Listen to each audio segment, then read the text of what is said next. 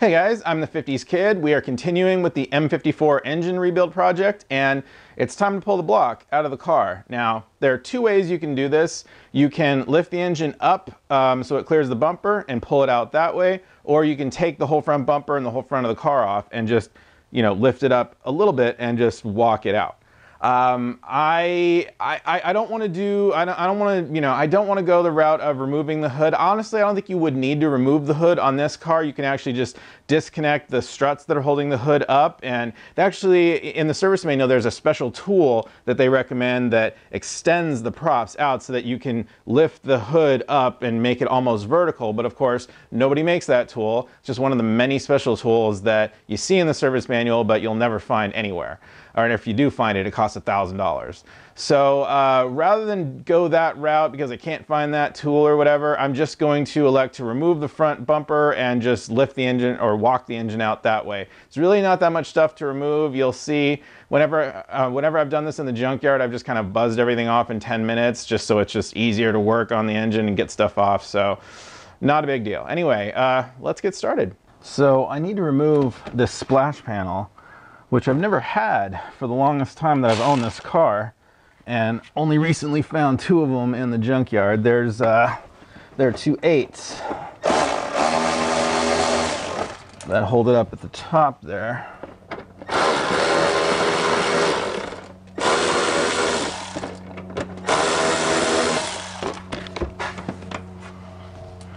And I think two more, there should be something else holding it here, but I think that one was broken,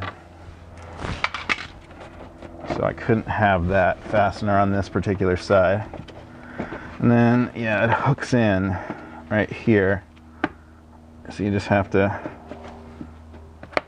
pull that down, bend it outward.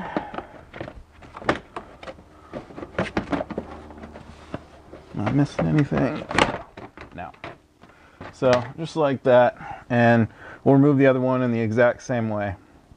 So while I'm down here, I'm going to disconnect this fog light here.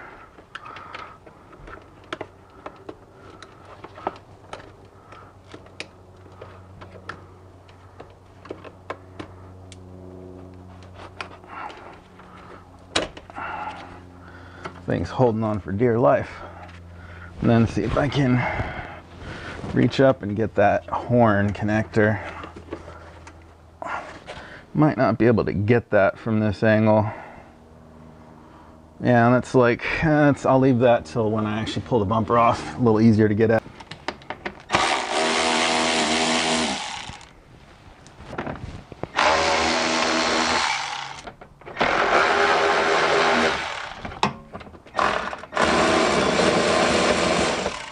I recall spilling some fluids down on this thing a little while ago, so I hope it's not too messy.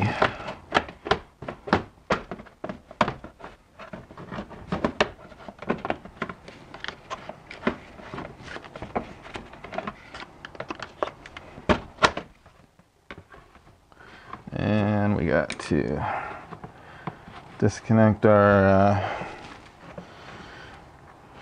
temperature sensor, which is easier said than done. It's just a little easier to pull it out. There we go.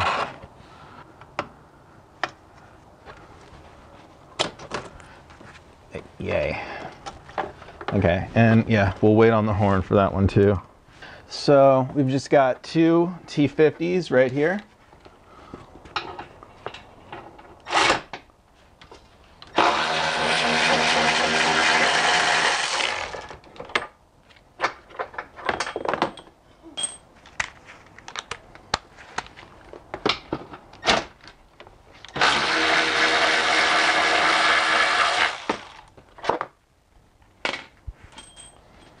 Then I should be able to pull this sucker off. Kind of hold it up and disconnect the two horn connectors. One there, one there. And that's it. Bumper off.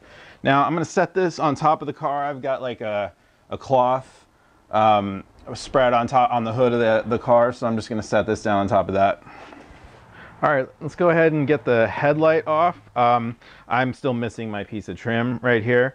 Doesn't actually matter though. I believe we've got 2 bolts underneath and 2 on top, and I seem to be missing one right here. So they are 8 here, here, and here.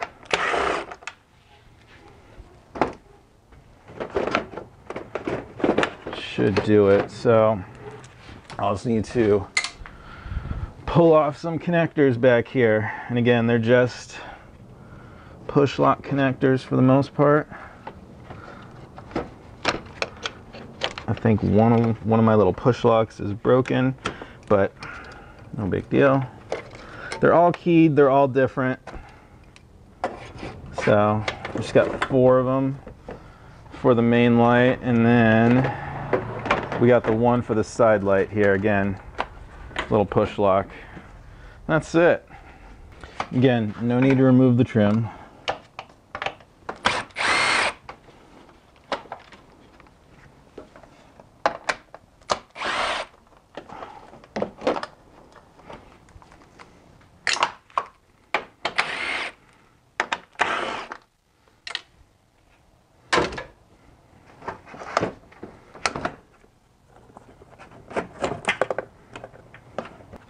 Come on. These things are all crusted in place. You know what? Let me get a little cleaner on that. Maybe some brake clean. Get some of the dirt away. Okay, yeah. Running out of places to set things. And there we go. Ah, there we go. There. Another guy here. We should have that one more for the side light. Yeah. Hey. Couldn't be easier. To get the radiator out, there's just one little bolt that's actually here. It's a T25. Holding it in. Stay. And then radiator just lifts out. Let's just not get it caught up on anything. And there's a little fluid inside that wants to spill out. Let's figure out a good place to put this. Don't damage the fins. Don't spill. We need to disconnect the power steering fluid lines. I poured out most of the fluid that was in here, but there's definitely still going to be some in the lines here. So to get these out, you want to push forward while you're pushing in this gray thing, gray locking tool, and then you can push backward. And the trick is you just have to get it in evenly like that, and then you can pull the thing off all the way. So let's just let that drain out a little. So this bottom one has never been out. It's actually pretty difficult to even push in. This is probably more representative of what you're gonna run into. Move it back in and out so that it gets moving. Try your best to push the little locking thing in. Problem with these is they get dirt inside there and they get difficult to remove. Looks like my lines came out of whatever they were in. Okay. What I want to do is get this back where it was, because it was kind of holding itself in place, which I liked. So right there, like that.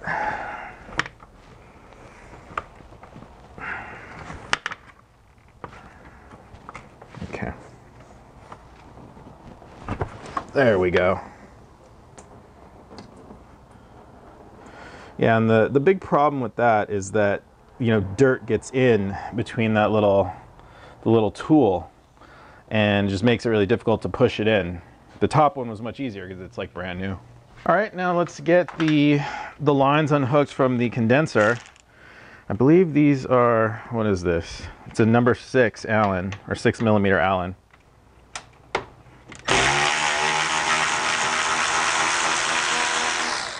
Like I said, I've already had the system discharged a little while ago. Before I started,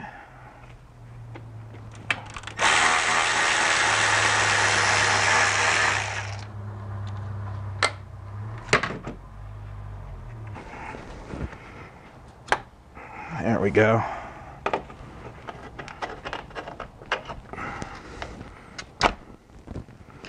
One and two. So I think I'll actually disconnect the line, this line, from the top of the compressor. Down over here. And I just pinched myself into a corner. I hate that. Come on, the other way.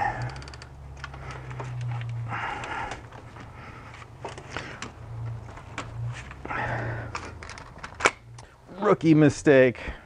That's the only annoying thing about these types of ratchets. You know, to have the reverse lever up here where it gets trapped if you trap yourself. Some of them have the lever down over here. Those are the better ones, but I haven't seen an electric one that's like that yet. Cool. So AC line, and all my AC lines are going to get sprayed out with solvent. I'm going to drain the oil out of the compressor, fill it all with new oil, that whole deal.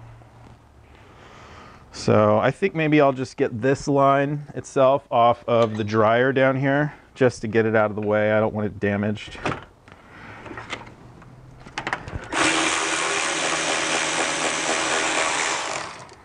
I'm going to buy a new receiver dryer. Might as well replace it. That bolt, the one for the compressor, the one that was holding the line in the compressor, is a little bit longer than, and it doesn't seem to have a washer like the other ones do. Might have gotten left behind. Okay, yeah, no washer on that one. So I'll just have to remember that. I think I'll, well, you know what? Got that on tape. I'll remember that that's the shorter one. So yeah, like I was saying, I will replace the receiver dryer because it's like, it's only $12 or something. All it is an empty metal can with a bag of desiccant in it. So there's nothing particularly complicated about it. I also purchased like a set of replacement AC O-rings, so I can just replace the O-rings. So that'll be nice. I think while I'm here, I'll go ahead and disconnect the remaining line off of the compressor because I'm going to need to remove that compressor. And let's see. I just want to spray it down first. Cover the hole that I made because it's very dirty. You don't have to take these lines off of the compressor. You can leave the compressor in the car. Just sort of wire it up, you know, just kind of set it off over to the side here, maybe set it on top of the subframe and the steering rack. There's like a nice little place for it to go. I don't know if this line would flex enough. It might. Probably not. So.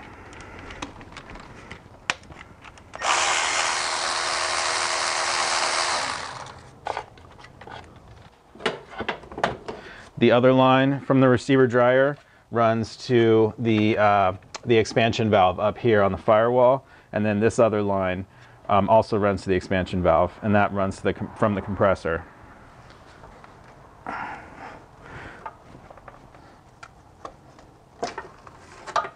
Big one, big line, big O-ring, all that stuff.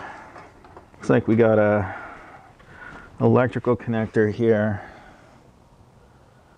Let's see, how does that come off? I'm not entirely sure if that front just comes off there. Okay, yeah, it does. That just unpops. Pretty simple. Looks like that's it. Then we can just actually disconnect that big heavy compressor from the side of the engine. Looks like we got one bolt there. Probably, yeah, we got one bolt down here. And there's another one here. So I think that's 3 bolts. And, you know, honestly, I don't need to pull off the AC condenser at this point. I can, you know, I can take it off after it's out of the car. But I don't know. I'm gonna do it now. Just because maybe you guys might want to, you know how to remove it and leave it in the car. So there's one bolt there, about that size.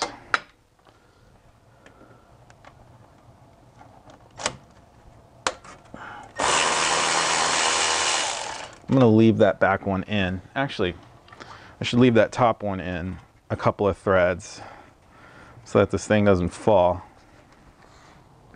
So the bottom one, let's see here. Bottom one's about here.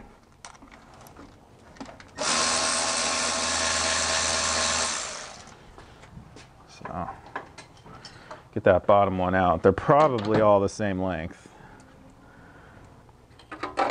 Looks like they are all the same length. So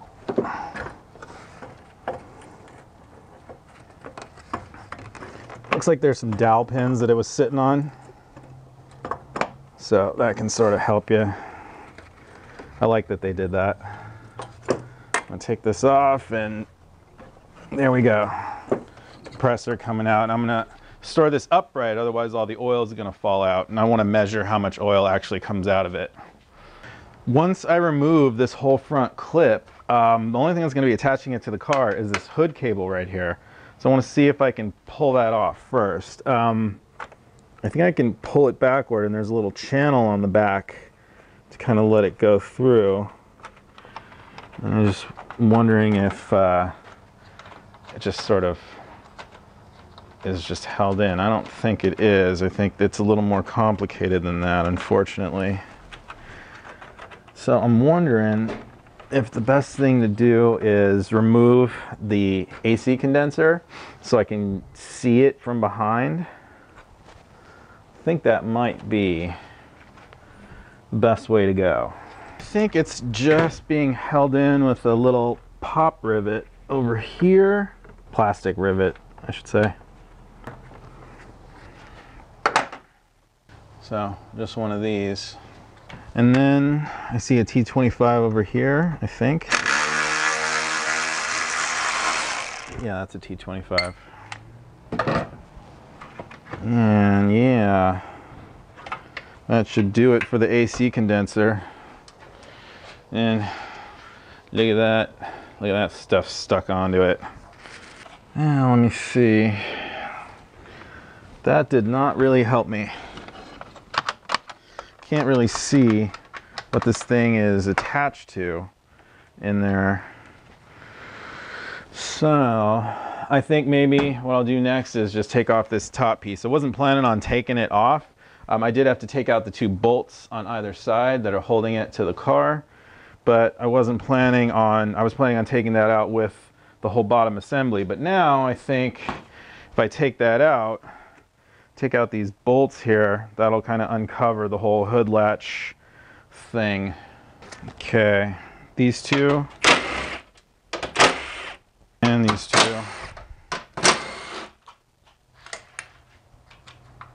So just pull that top thing. So I think if I pull these 2 screws off, it's going to release that piece of plastic in the back that's just kind of hiding everything. Hopefully that's what this is designed for, these 2 screws here. I mean, in the junkyard, I've always just cut this cable. So I've never ever taken this whole thing apart and figured out the exact procedure for getting that cable unhooked correctly. That might be enough. Okay, yeah. So that just slips out. So that cable just kind of slips out of a little thing that's, you know, looks like the end of a bicycle cable. And if you can pull this piece of plastic out enough and just sort of see where it slips in. Slips into the little latch right here. Let's see if I can figure out where that even went, because I just lost it in my mind's eye. Now, you know what? I'll figure it out once I have the whole thing off, but it was easy to pull out. When it comes to reinstalling, you know, I'll figure it out then. So now we just have these 13s here.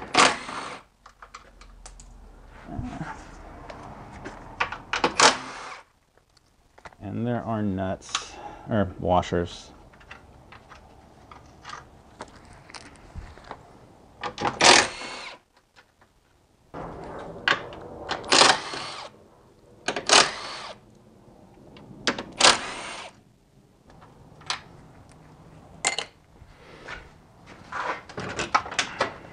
Should be able to take this away. Should be able to.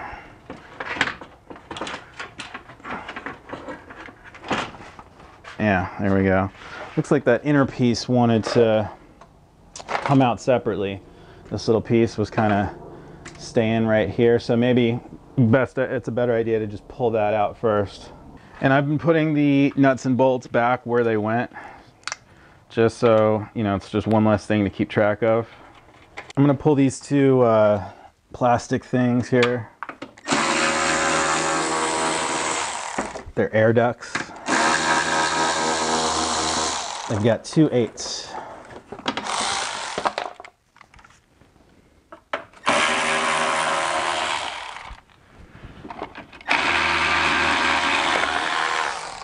So I've already disconnected the power steering pump, pulled that out, pulled off the reservoir and the lines and such, and then I've just been draining the oil. One issue I've just noticed is on the M52 TU, there is a little hook sticking out right here that you can grab onto, or like a little loop that you can grab onto. And here, the back mounting point is right here, or engine slinging point is there. That was on the M52 TU, and I did that in the junkyard, but obviously the M54 is different, so there's no front loop for me to grab onto, which I didn't think to check for before I started this whole thing. Not a big deal. I'm just gonna wrap a chain around the bottom of it and just kind of sling it that way. So no biggie, but that's just a little bit of an issue. I think what I want to do is I'm gonna have to go underneath the car and disconnect the drive shaft from the transmission, because I want to move this whole thing forward just a little bit so that I can get on the bolts up top here, and there's not enough room. It's just like the starter. There's not enough room to actually get a socket and the socket wrench on the bolts up here. An 11mm box wrench does fit over these larger E14s just perfectly, but mine are just on a little too tight. I mean, I guess I really gave it a monster torque last time I put the transmission together. So, oops, shouldn't have done that. I was trying to avoid disconnecting the transmission or doing anything with the transmission. I was hoping I could just maybe get all the bolts off from here and just leave everything in place, but just doesn't look like I'll be able to do that. So I already have videos for how to do that. You know, if you look at my rear mainsail videos, you'll see how to do everything you need to do in order to get the transmission disconnected from the engine. So I'm not going to cover all that again. I'm just going to go underneath and do it. I'm also going to pull off these lines from the transmission. These are the cooler lines, and then I'll just disconnect this bracket right here, and I'll just be able to pull the automatic transmission cooler off along with the lines, and I'll just get the lines snaked out of there. That way I don't, you know, damage them or anything. But once we do that, we can sling the engine, lift it up, pull it out. Okay guys, I have made a lot more progress. I took this transmission mount out, and once that was out, I was able to get the ATF cooler lines out.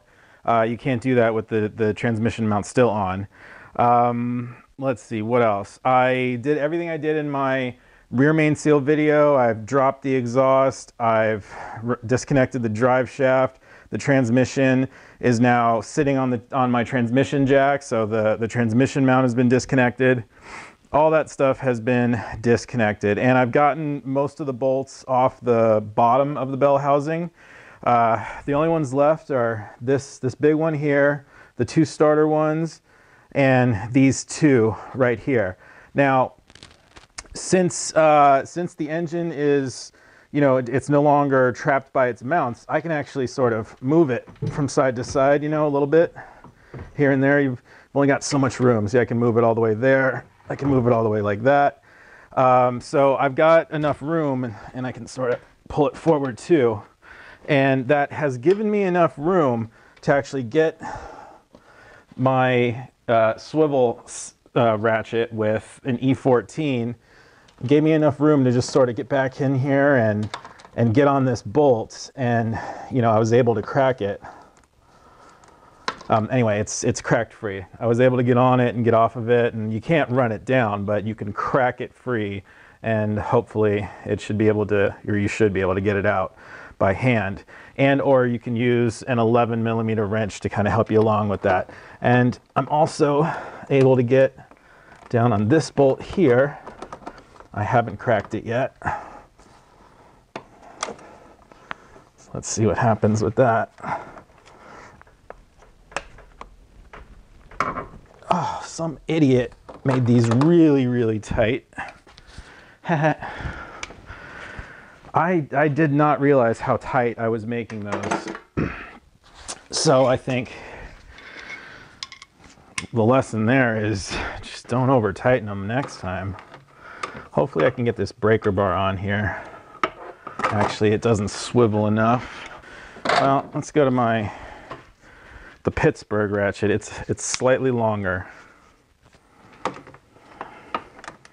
The Harbor Freight one.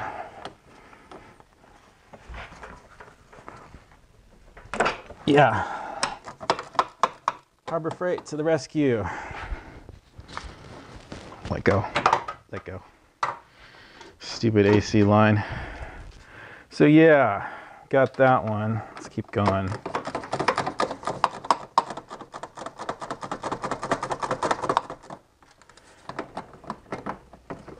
But not too far that we can't, or not so far that we can't get it out. So I got that lower one. This upper one's gonna come loose. See, the only other one I have to do is this middle one down here, which I was hoping I would have enough room to get if I did that. So I think I might actually have enough room to get on it.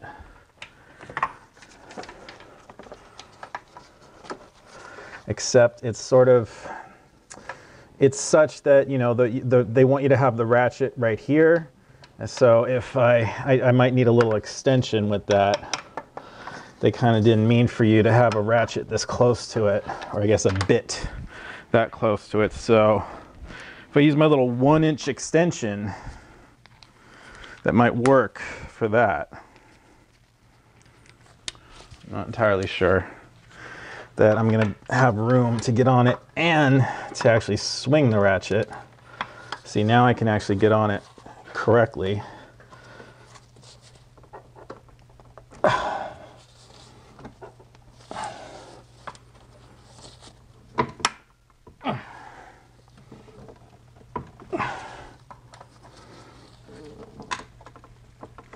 Wow, that sucker is really on there. What an idiot. Why did I put it on there that tight? I guess I didn't want it to come off, but holy crap. I did spray the other two with penetrating fluid. There's the end of the bolt, and there's that end. I don't know if it did anything, but hopefully it'll do something for me now. And the big problem here is I don't think my breaker bar is gonna fit on there. I don't know.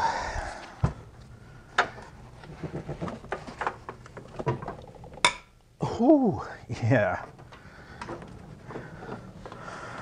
Wow. That sucker was on there. He was screaming for mercy. No! Don't loosen me. No choice. You're coming off, buddy.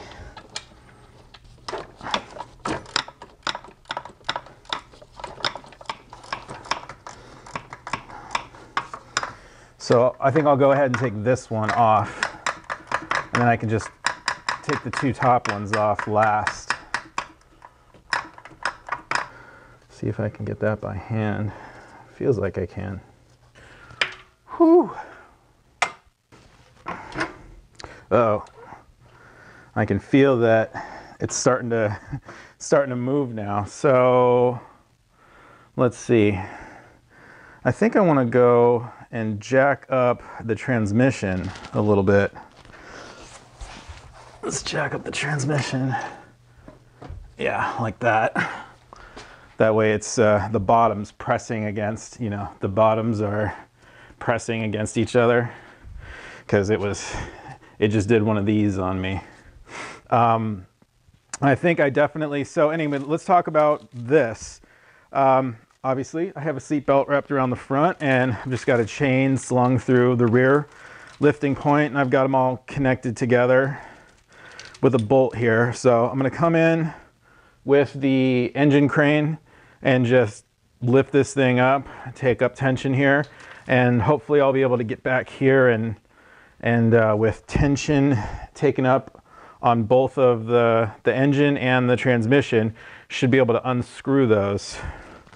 Just kind of get them in a place where I can unscrew them.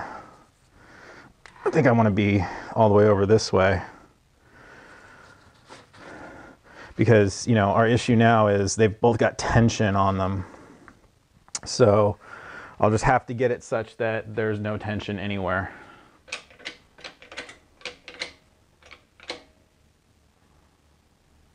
Okay, so we've got some tension taken up on the engine.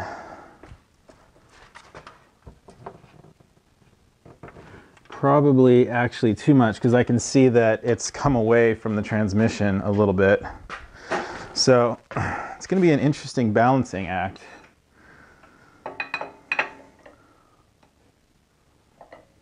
Okay, actually, we're pretty good here. I can sort of feel like this one, definitely the bottom one. I can sort of kind of begin to loosen that one. Forgot about the starter bolts too. I definitely should have pulled the starter out completely before I even swung the crane in here. But oh well. Okay, looks like I did crack that bolt. I think I probably cracked them both. Now that I'm remembering. Here, go on this side. And look what I found, a 10mm ratcheting wrench. What I didn't remember that I had last time I did my starter video. I found this in a junkyard, forgot all about it.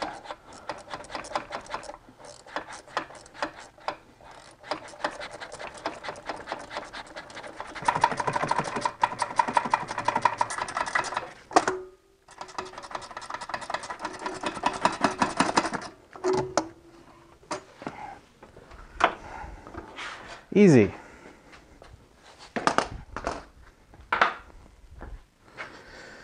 Okay, 2 more bolts and we are home free.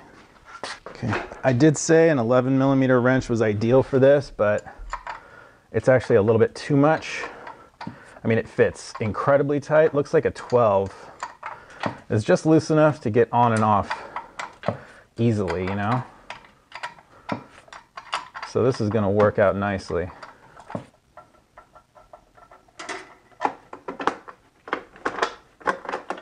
Okay, there's that one. Now we just have this top one.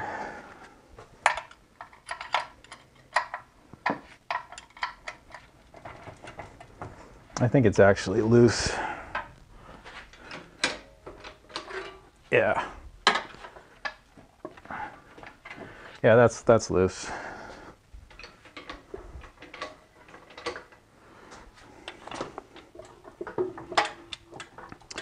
Flywheel's already disconnected. All that stuff is disconnected. Pop that spacer plate off of there just so that nothing's grabbing it. And I think we should be free, guys.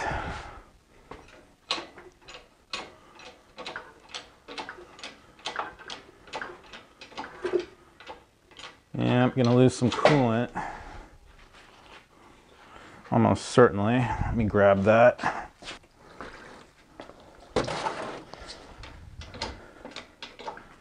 I don't know how this is gonna settle.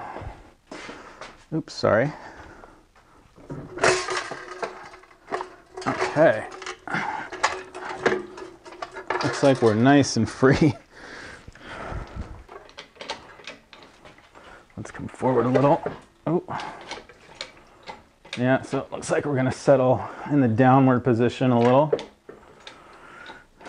Okay.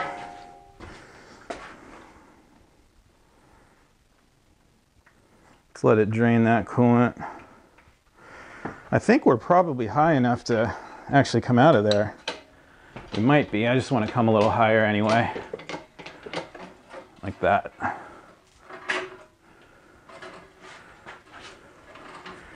Hang on. I don't like that we're turning, twisting. Let's go like that.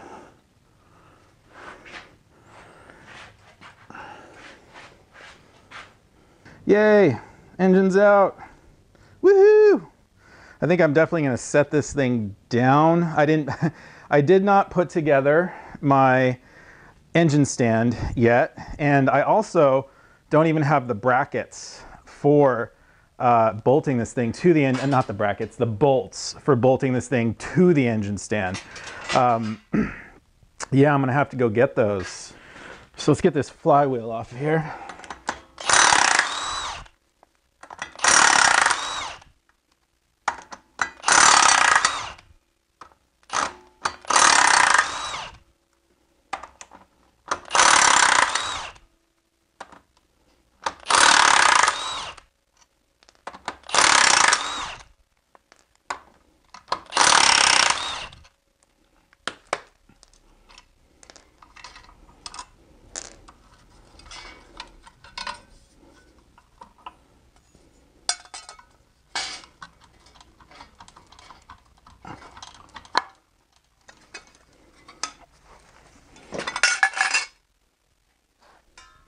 Okay, so I went and got bolts to hook the engine to my engine stand holding bracket here, and they are M12 by 1.75 thread pitch, 90 millimeters long, because I got washers on them. If you don't get washers, you only really need like 85 or 80 or 85 millimeters long.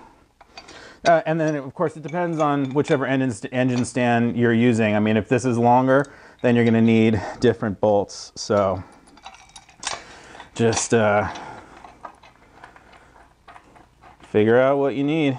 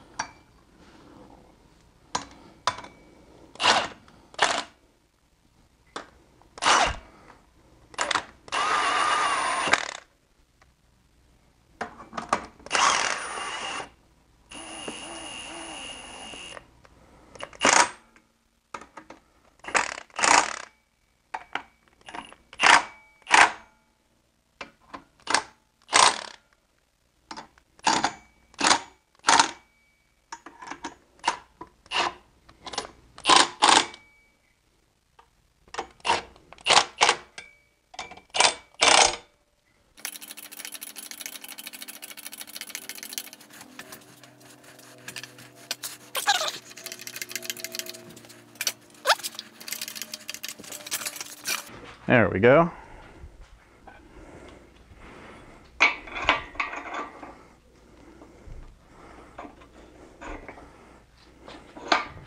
Cool. So now, take tension off that.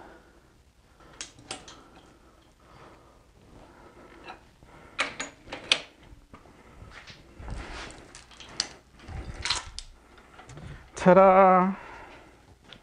So, it turns out this is actually a pretty good engine stand that I got from Harbor Freight.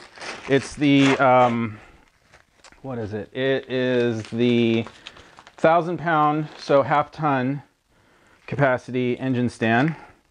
The thing I like about it is I know there are a lot of like, there are complaints about this, being that when you get, an engine on, it actually starts to like, hang heavy, and it, people call it a death trap or blah, blah, blah, or whatever they call it. I think that Harbor Freight might have improved it recently, because there's now a little bracing welded down right here. Before, I think people were saying that this thing would actually, stretch forward when you put the weight of the engine on it, but I honestly think they might have improved that. That might not have been there on some of the older models of this engine stand.